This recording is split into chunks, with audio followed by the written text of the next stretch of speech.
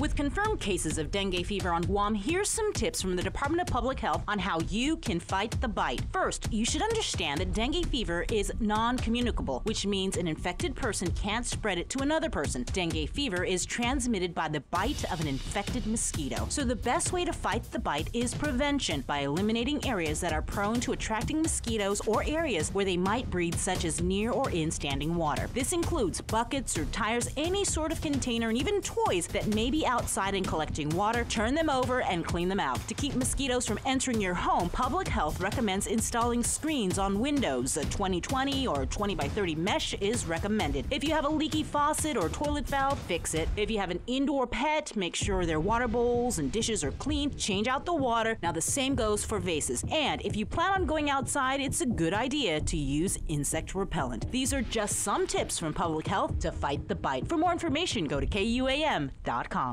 This message is brought to you by the KUAM Care Force.